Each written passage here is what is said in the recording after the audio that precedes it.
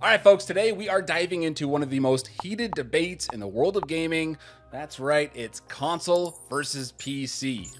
Now, I have been a console gamer for the majority of my life, bouncing between the latest Xbox and PlayStation consoles, and then in 2019, I made the switch to PC gaming, and I have absolutely loved it. However, that isn't to say that there aren't things I love about console gaming. So today we are going to be comparing the pros and cons of both platforms to help you decide whether you should buy that new PlayStation or Xbox, or if you're just better off investing in a PC setup.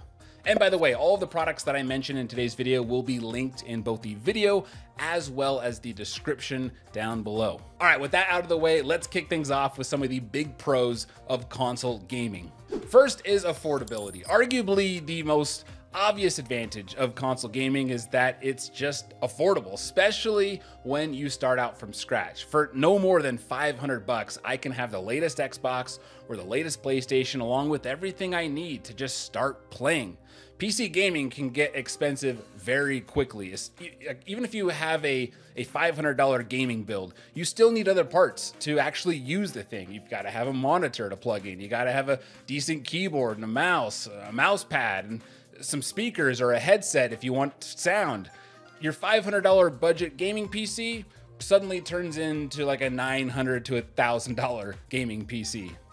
Another advantage of console gaming is just how consistent and simple it is, because the hardware is the same across every console. When I buy a game, I don't have to worry about whether or not my hardware is compatible. Basically, everybody's on a nice, even playing field. Whereas with PC gaming, especially with some of these more graphically intense games, you generally want to pay attention to the system requirements before you buy it, just to make sure that your PC can even run the game, especially if you are playing on a more budget-friendly build. And that is where ease of use comes in. Consoles are just a breeze to use. You hook it up to your TV, you open the game, you're good to go. And that's like starting out with the console.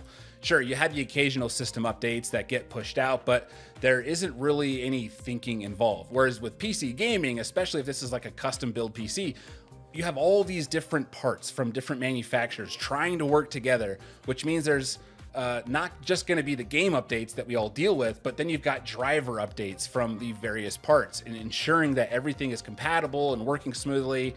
For many, that extra maintenance is kind of part of the fun with PCs. It's like keeping up on an old classic car that you restored or built. But for many who just want to sit down and have a consistently good, easy gaming experience without having to think, consoles are a very attractive path. Exclusive titles are also another perk of console gaming. While most games on Xbox or PS5 tend to be available on PC, there are certain titles that simply will not release on PC. For example, the other day, I wanted to buy NHL 23, and I was very sad to learn that EA does not make it available on PC, nor do they have plans to. Some titles will start as a console exclusive, like Spider-Man, and then will eventually be released on PC. But, there's no guarantee on those, and there's a long wait period. It's just not ideal. So if you have certain titles that you know you want to play, definitely look that up ahead of time to see where you can play those, because that could be a major factor in not only deciding between console and PC, but between Xbox and PlayStation, as they often have their own exclusive titles.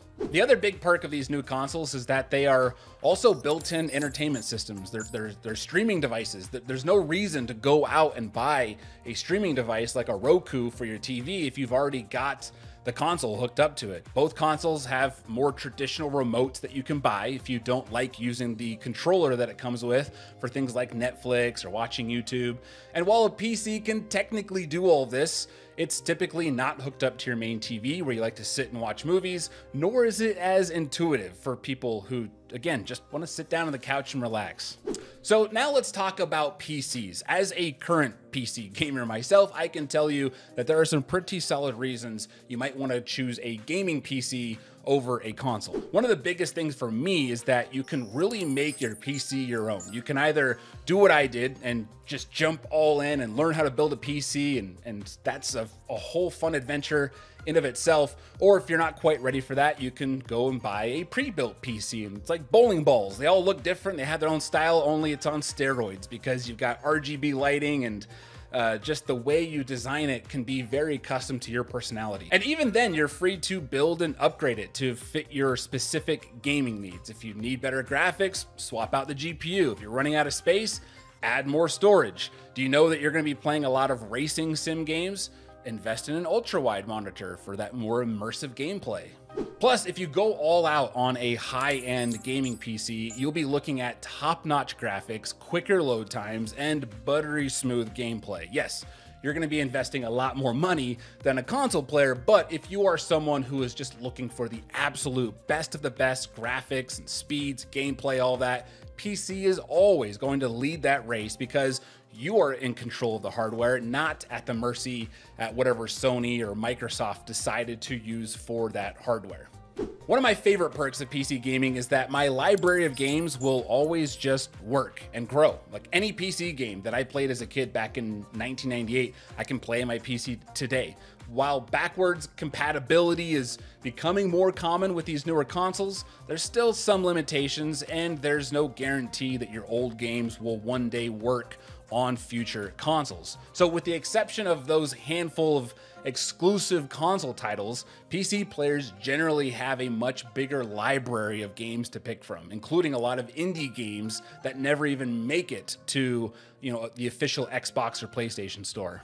Another perk that I love is I don't have to deal with all the subscription crap that console players have to deal with. And I'm talking about Xbox Live or PlayStation Plus. If I want to play some multiplayer on a game, I can just play it. Like there's no extra cost, whereas many titles that these console players are playing, you have to purchase this ongoing subscription in order to unlock the ability to do multiplayer, and that's lame.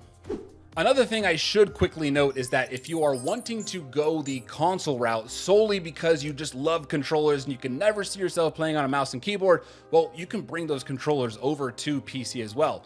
Whether it's an Xbox controller, a PS5 controller, or even some generic knockoff, all of these controllers can be connected to your PC. So then it's like you're playing console, but your machine's performance can potentially be on steroids. And certainly a major perk of a PC is its multifunctionality. It doesn't just have to be used for gaming, it could also be your PC for work or content creation, whatever it is. So when you factor in that $2,000 MacBook you're thinking of buying along with your $500 PS5, suddenly a $2,500 PC doesn't look so expensive. So those are my pros and cons of PC gaming versus console gaming, but I'm interested in hearing what you all have to say about this and if there's anything that I'm missing. Are you team PC or are you team console? Let me know in the comments. And in the meantime, if you do decide to pull the trigger on PC gaming and you need a new gaming monitor, check out this guide which breaks down everything that you need to know when you are buying your next monitor. Enjoy.